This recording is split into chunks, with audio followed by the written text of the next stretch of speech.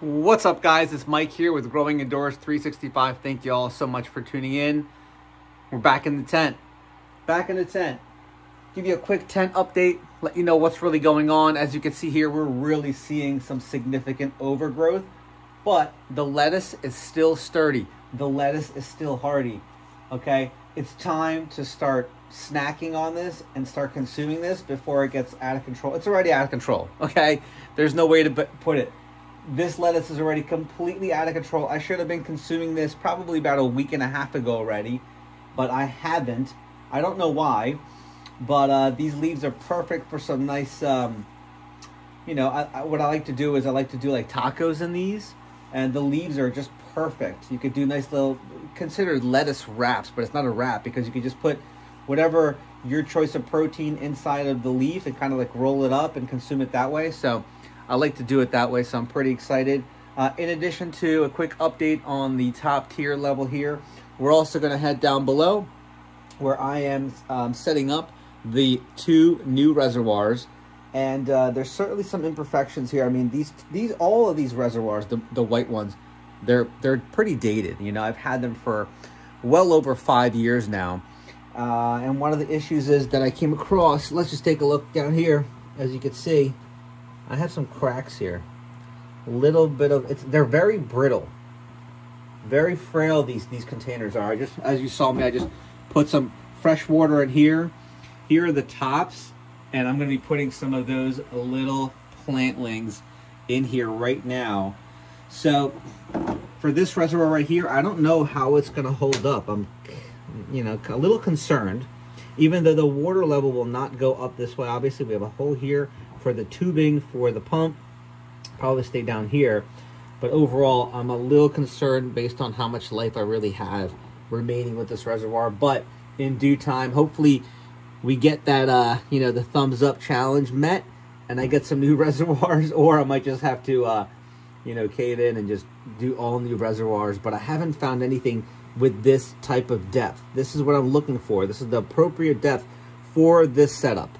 All right, let's take a closer look. All right, now, as you can see here, I've dumped both buckets full of water. This one I'm still suspect on. The water level came a little close to the crack there, but that's okay. So if you're new to the channel and you're not aware of what I'm currently doing, I want to explain to you real quick. What this is an aerator stone, okay? You plug this in to basically a tube, and you'll see me do it. I put an end of a tube in here, then I also put the other end into this pump here, and the aerator stone produces air throughout here, and you'll see that in just a few minutes. And what that does is provide oxygen to the plant. Now, a lot of people ask me, what is this and where do I get it? What this is a lot of times, what this is used for is a light for fishing tanks, and it kind of goes, it sticks to the side of the wall. But a lot of times, the method that I use here with these aerator stones, you would simply have this basically laying on a flat surface inside of your reservoir. And what happens is, based on the large consumption of forced air through these aerator stones, the bottom of a plastic bin, a tote reservoir, starts to vibrate, okay? And that's a noise that you want to avoid. So I came up with this method of basically taking these, simply putting them into just like that. See that? It's got a really sturdy grip on it. Let me just kind of put the camera a little bit this way, and let me show you what happens here is, okay, I simply just put that in the water, kind of position it in the appropriate realm of like where I feel that the hose will kind of reach it, even though this is a smaller one, and all you gotta do is press it down. As you press it down now, it won't come up. It's stuck to the bottom because of those suction cups. And I'm gonna do the same for this one. Now, I used to get these long ones at the local pet store. They no longer have them as of right now, so I had to get the smaller ones, but they are just as efficient. So let me go ahead and situate both of them. Let me go get the tubing, and then I'll show you how it's all set up. All right, so I have my bundle of tubing What I do first is I kind of just put it through the hole just like that, and I kind of see where it would land there. Now the fact that the air pump is so close to the ground here, you don't really need that much tubing, so I'll just cut it there. And so I'm going to do my first one. What I like to do first is drop it right into the actual air stone, the aerator stone. Get that tightened in there. It's off my hands, and then simply, here's the air pump, and all we do, just want to make sure there's no water here. Just drop it right in there. Perfect. And as you can see, again, these are all open. I'm going to close them. As soon as I turn the air pump on, you're going to see it go off. But give me 1 sec. I'm going to position the camera so you can see what happens. And I'm going to go ahead and turn on the air pump right now.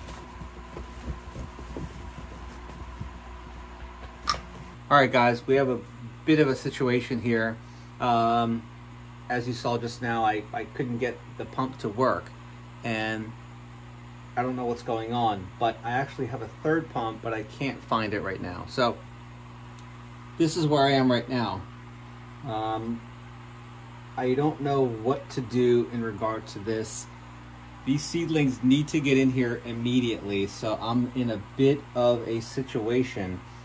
And you know, I believe that that air pump has some sort of warranty to it. I would have to, you know, call the company and ship it to them. I don't even know the process yet. I know nothing about it. But I can tell you this, that I'm stuck. Unless I find my other pump, I could get things moving. But as of right now, I don't know what to do. Okay, well, I'm gonna end the video here. Unfortunately, I might even have to scrap those and start from scratch, because they're getting to the point where they really needed to be inside the reservoir a few days ago. So I apologize about the video, guys. This is totally unexpected. So if I do find the pump, I'll go ahead and get things set up. But I looked for it and I haven't found it. I don't know where it could be. I mean, this area of my basement is a complete mess. Not really. I mean, it's overall fairly organized, and all my hydroponic stuff is kind of situated in a certain area, so I'm pretty surprised that I'm unable to find it. But anyway, I'm not going to just you know, keep making this video, because there was a purpose to it, a continuation from where we left behind from the previous video. So anyway, I hope you're all growing well. I hope you're doing well. I hope you have a fantastic week. This is it here from Growing Indoors 365. Make sure to check me out on growingindoors365.com, as well as our Instagram channel and our Facebook. Make sure to give me the thumbs up. Make sure to subscribe and share the video. I'll talk to you guys soon. Have a great week.